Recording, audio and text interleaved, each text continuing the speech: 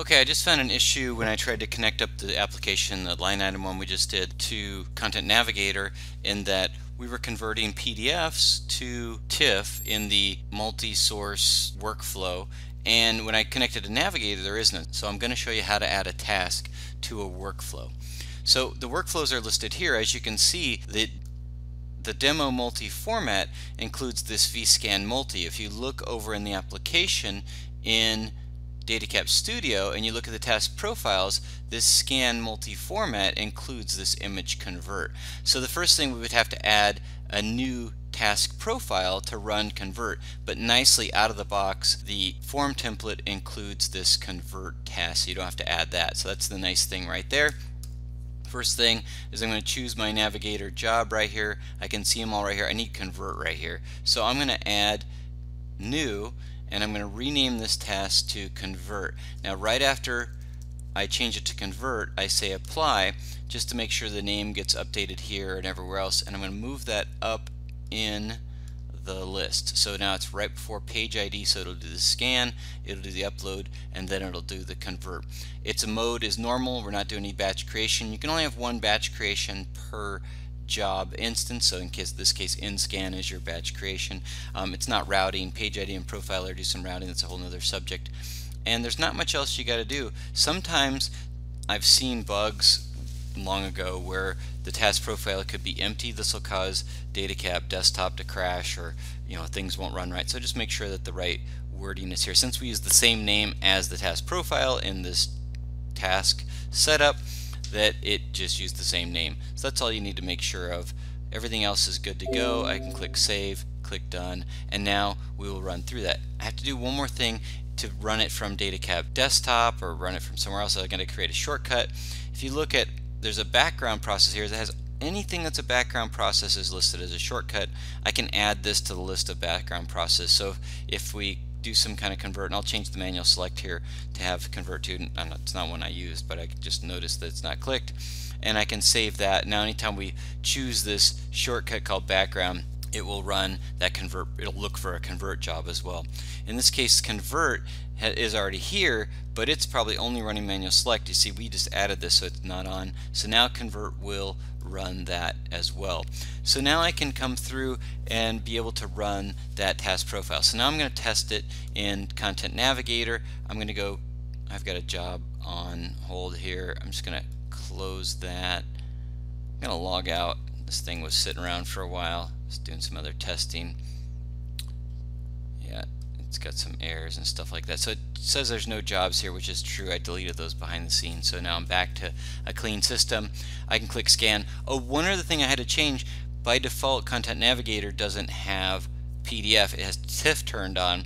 And so if I go to this wheel here, the Datacap Administrative View in Content Navigator, this is the exact same thing as what we were looking at in tm.web. Remember, this is where I was doing my setup in tm.web. That same capability exists in Content Navigator. It's laid out a different way, but here's my workflows, here's my remittance. I go to jobs, I can see the Navigator jobs here, and you can see on the tasks now is this convert. This is the same one we added. I can get to my shortcuts, all that kind of stuff.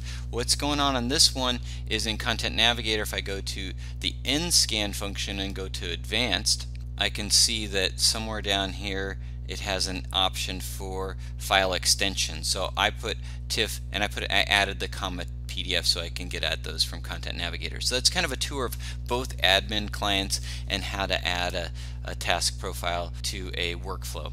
So I'll go back to my scan task, I'll scan, I'll go browse, we'll go find that file that we're using, remittance images multi-format. Here's that PDF. I can now say scan, it'll read it in, and I can say submit, and there is the job. Now it's pending an upload. I can do upload from here, but I don't have any background tasks here because they're not turned on in the workflows. So convert is here. I could add them to here, but I tend to run these from Datacap desktop, or I'll just add a rule runner thread that will run any of the background processes. So here's that convert. I can double click on that, it'll run it in the background, and I'm just running these manually. This is kind of until you get the thing working, I tend to run them manually, and then when you get tired of it, then you turn on the rule runner. So now it's in page ID. Okay, so it says batch is no longer available. I think there is some kind of threading issue, some kind of issue with the Access database, and so now that one is no longer available. It's been put into a running mode. I can change it here. I can edit the batch. I just need to get that back into pending mode.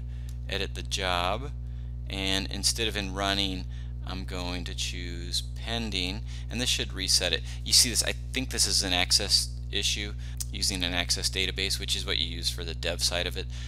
I don't see it very often, but it does happen. Now you know how to get around it. I'll relaunch my desktop. I can do the same thing with tm.web. Usually I use tm.web to get at it. So there's that page ID. I'll run that, and it starts to run it. And I say OK, job is finished. I could see that it was converted to a remittance doc. Profiler is going to run. This is going to convert it to a verify task. So it's got child spawned there. That's good. Now it's in this verify export. Now I'm going to do my verification from Content Navigator, so I'll refresh this, and that verify should be there and pending, and I'll open that, and it'll show me the document on the left here, the field data that we got off. Now the line items aren't displayed here, or actually the line items are. Okay, yeah, I used to have to set this up nicely. Now it's all set up for me, so that's good. I don't have to do any further Content Navigator work, because that used to be an extra, couple panels that I would have to set up, and all my line item data is off of this page. So there it is. So I've got the data, and I've got the form, and I've actually run it through Content Navigator here. So I can click submit, puts it to export. By default I think it goes to CSV, but we're done with creating this task. So hopefully you learned something. Thanks.